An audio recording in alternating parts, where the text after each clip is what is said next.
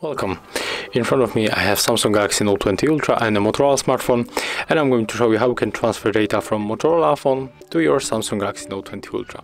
So at the first we have to go for the Play Store on both devices and tap on the search pool and type here CLONEit. We have to get this application to transfer data. And now just wait until it finishes download.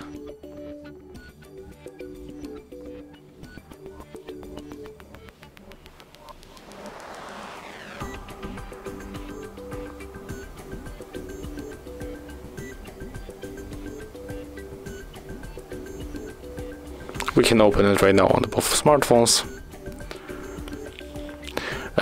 We have to grant permission and accept all of this requests, so just click allow all the time.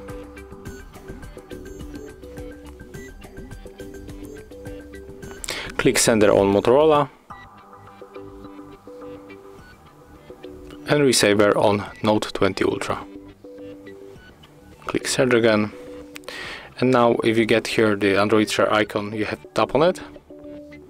And we have two ways to connect. We can scan this code, but also we can input the password manually. So we have to pick your way. I'm going to scan the code.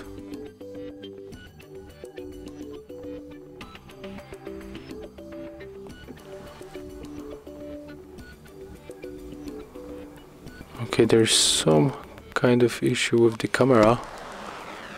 But never mind, it's working. Accept the request, and right now you have to accept. You have to click on all of these icons if you want to send all of the data to your Note 20 Ultra.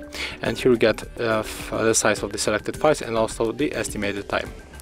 But in my case, I will go below for the details because it's only an example.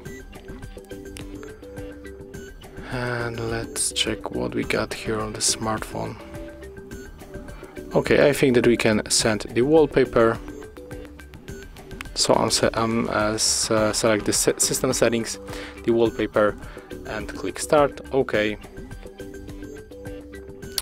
and it's importing, so we have to wait. And as you can see, it's finished. So right now we can check if our wallpaper changed.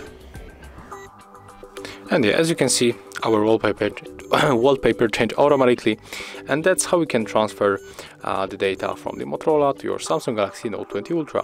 Thank you guys for watching. Leave thumbs ups, comments, and subscribe to our channel.